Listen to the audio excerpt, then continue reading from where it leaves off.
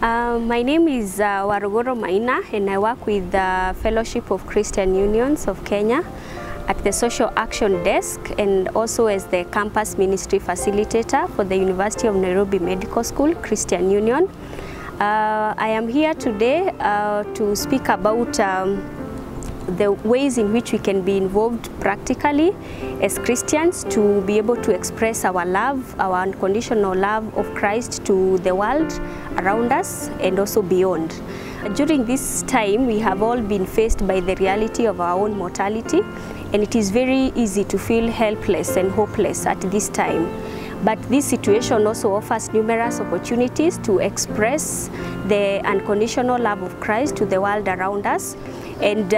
as the Bible says in 2 Corinthians chapter 5 and verse 15 to 24, that Christ died on the cross and the sacrifice that he gave, that those who believe in him may not live for themselves, but live for him. And that requires us to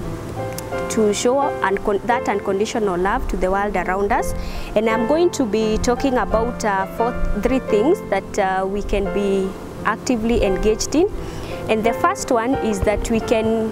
be involved in providing the right information to the people around us, educating them about the virus, and also being able to educate them about the measures that we all need to take to be able to keep safe. And this also requires us to help them understand that we all need to be sensitive and also love those that are around us as we love ourselves, as the Bible says, by not buying unnecessarily things that we do not need, and also for those that are in business, not escalating the prices so that we are all able to afford and to be able to get the essentials that we need during this time.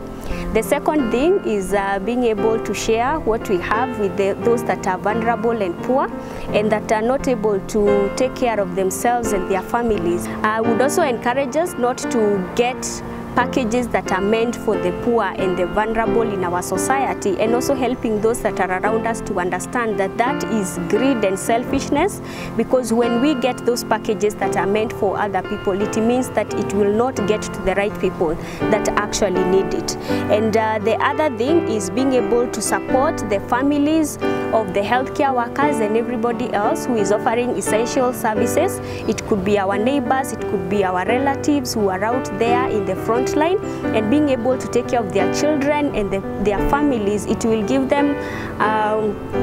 a sense of security and stability to be able to give their best to the work that they do,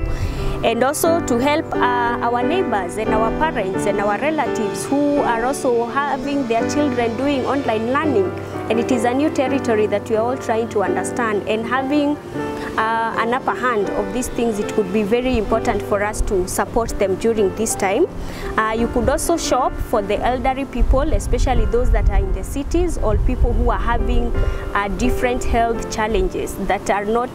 it's not advised for them to go out there. You could shop for them or run some errands for them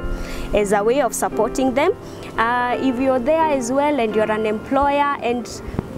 this is the time to actually ask whether, in what ways you can support your employees who have served you over the years. And this includes our house helps, it includes our gardeners, it includes our chefs for those that are fortunate enough to have them, and also the security people. And my encouragement is that all of us will go an extra mile to think about the people that are around us and in what ways we can be able to support and to help them to make their life easier. And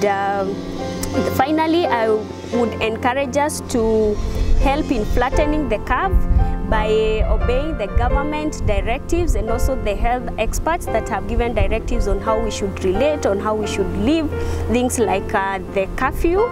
things about traveling, things about washing our hands, social distance. If we are able to just obey these directives, it will keep each one of us safe and those that are around us as well. And also utilizing the platforms that we have to engage the political leaders and also those that are in positions of power and influence to be able to accelerate the process of legislating the president's directives last week, and also other things that may come up, such as reallocation of our budget towards the fight against the pandemic, and also just engaging them to be able to be in the front line to engage these issues at their level. And also finally, to, if you have the capacity, if you have the skills to help in making the required protective gears, even things like masks, it is to challenge and encourage you to provide your skills to make these protective gears for people for free, or to charge a reasonable fee, so that we are all able to contribute towards slowing down the spread and to keep our societies and communities safe as well. I pray that you will be counted and you will be found among the people that will be contributing in practical ways to help each of us through this pandemic. May the Lord bless you.